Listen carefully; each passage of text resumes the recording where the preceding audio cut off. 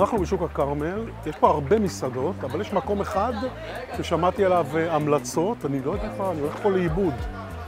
אני רואה שם איזה קיוסק כזה, בואו. שלום. הגעתי לבוטרגה? נכון, וואי, באת? לא מאמין. כן, בהפתעה גם נפלתי עלייך, את רואה? רגע, אתם קבוצה ביחד באתם כולכם? אבל מאיפה? מההייטק? מה אבל? מה? סייבר?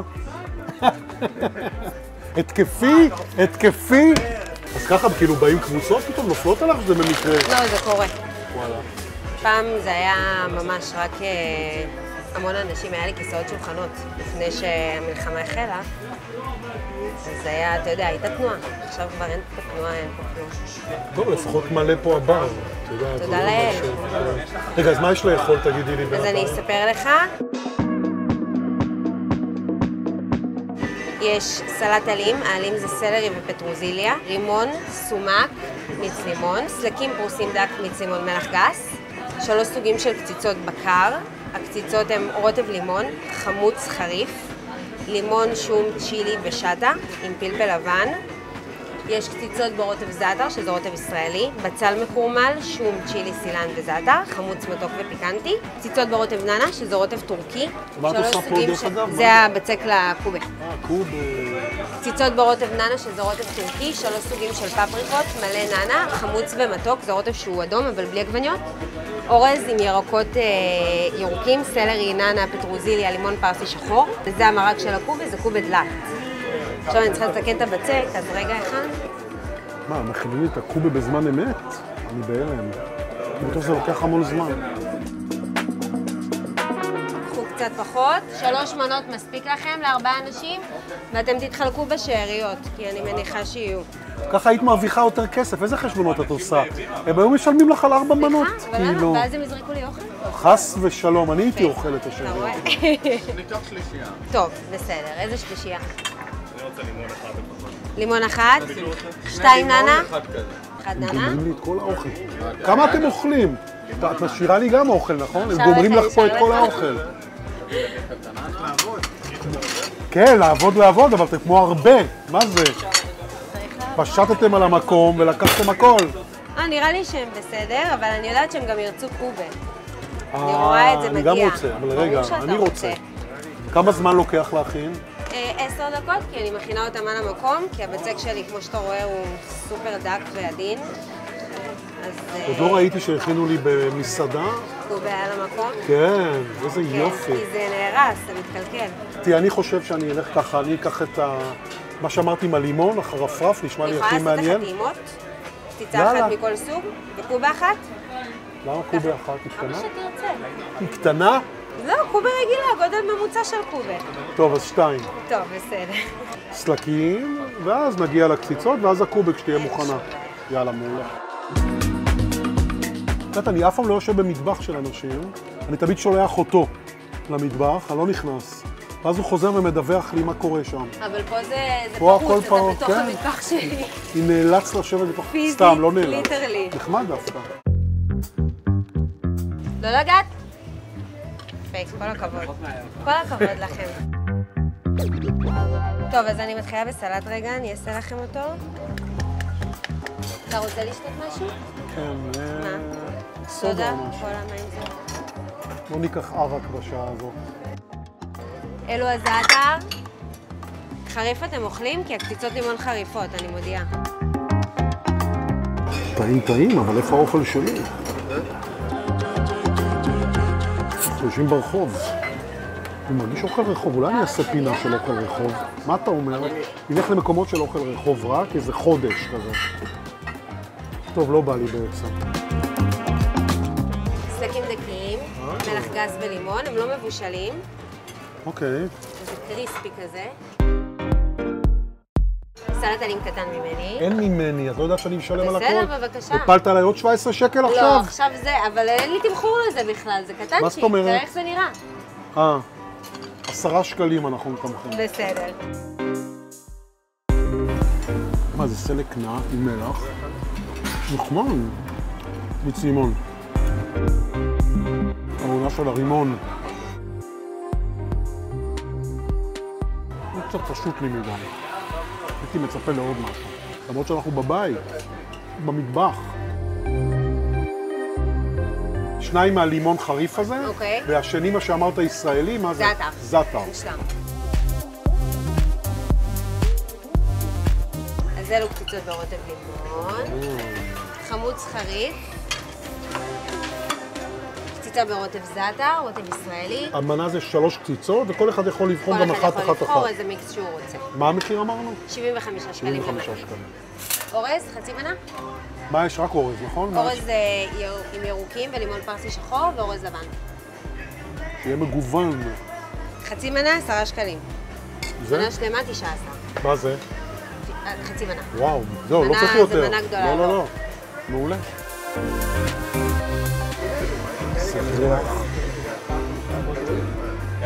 ריח מדהים.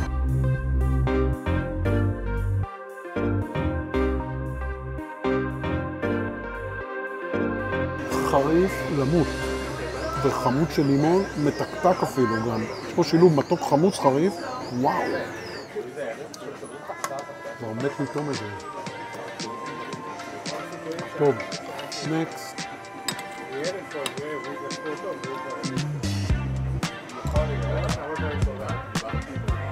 טוב, אני בדרך כלל לא עושה את זה, אני לא מדבר עם הטבחים ולא עם השפים ולא עם אף אחד. אנחנו חושים אחד על השני ואני חייב לשאול אותם מאיפה היא מביאה את הטעמים האלה. אני לא אכלתי כזאת קציצה בחיים. עם זאטר וגם חריף עם בצל מקורמל. מדהים, זה כל כך טעים. וזה עלק מטבח ביתי.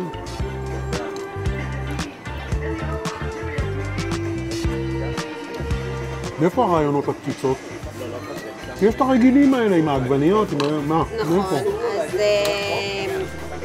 אני קוראת המטבח שאני עושה מטבח ישראלי, למרות שאין דבר כזה מטבח ישראלי עדיין. אנחנו מיקס של כל העדות, וזה בעצם האוכל שלי. הוא מיקס של כל קצת מזה וקצת מזה וקצת מזה. אני בעצמי עיראקית, מרוקאית וטורקיה. אז זה בא לידי ביטוי באוכל. תודה לאל, אין פה שום דבר פולני. לא, פולני לא. אבל יש, למה, איזה רגל כרושה אולי. לא, אבל אני עושה קיגל, ואני עושה קיגל עליו, ואני עושה, כן, מה שטעים אני עושה. איך בינתיים? את לא מכירה את הדריל? תראי בביקורת. כל החיים חששתי מהרגע הזה שהוא יבוא, ועכשיו הוא בא. עד כדי כך? אני בפניקה ממש. את בפניקה? לא להיות בפניקה. זה פוקר. אוהבים את הערוץ שלי? בואו תראו לי אהבה, תעשו סאב, מנוי, תלחצו על הפעמון לקבל עדכונים. יש גם דרך מתוחכמת להראות לי תודה. תודה רבה. כן. איתך אני לא רוצה תמונה, בסדר? בוא'נה, זה ממכר החריפות עם המתוק והחמוץ. אני רוצה בבית הזה. סלקים פרוסים דק, סוגים, אני לא זוכר את עצמי ככה. מלקק מהצלחת. זה הרבה זמן לא קרה לי. זה האוכל הכי פשוט בעולם, איזה ביזיון ובושה. בושה לעולמות הקולינריה העילית. אחרי שחיסלתי את שתי הצלחות, הגיע הזמן לחסל את האורז, שגם הוא עשוי היטב, בוא נאמר זאת כך. קורא את המקום בוטרגה, ולא ראיתי אצלך בוטרגה. אז אני אספר לך. לפני 3 שנים פתחתי בפסח, ואמרתי, רציתי להיות אפס בר. שם בוטרגה, ספרדי, טיפה אוכל קטן. אני ראיתי אנשים במסעדות בישראל, סליחה שאני אומר את זה, מקבלים את זה עם השעבה, ולא יודעים שצריכים להוריד את השעבה, ואוכלים את זה. זה ביצי דגים מעושנות שמייבשים אותנו. בוא נלמד אותם. רגע, יש לך בוטרגה כאן? פה אין לי שלי, יש לי בוטרגה שהיא קנויה, ואני... היית מכינה לבד? כן, אני עושה את זה לבד. רגע, אז תביאי את הקנויה רגע, בוא נלמד משהו. שלא יאכלו לי את זה עם השעבה. יפה. זה מגיע ככה. אתם רואים, זה מגיע... טוב, כאן זה קצת נפתח לך, אבל זה מגיע עטוף בשעבה קשה. עכשיו, אנשים פורסים את זה, חושבים שהלבן זה איזה מרציפן או משהו, ומכניסים את זה לפה. אני יושב במסעדה, מולי זוג, מקבלים את זה. עכשיו, א', המטבח נתן להם את זה הלחם עם השעבה. אוקיי, אז זה בעייתי. והם אוכלים את זה ולא מבינים מה, מסתכלים גם... פעם ראשונה שאני רואה שמכינים לי קובה מול העיניים. איזה יופי. לא מדבר, הוא אומר לכם פרפקט. אחר כך.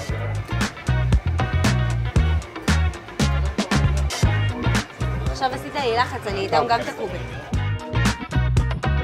כמה זה היה? 75 שקלים, 10 שקלים האורז, 17 סלקים, 25 כדור אחד של קובה. סודה. סלט אתה רוצה לשלם עליו? כן. בסדר. שלא תגיד. וסודה גם 10 שקלים. איזו הפתעה הייתה בבוטרגה, אמנם לא מצאנו שם את ביצי הדגים, אבל אין ספק שהיה כאן אוכל ביתי מהזן הטוב ביותר. הרטבים של הקציצות היו פשוט מופלאים, אני לא אכלתי דבר כזה, כל כך נהניתי.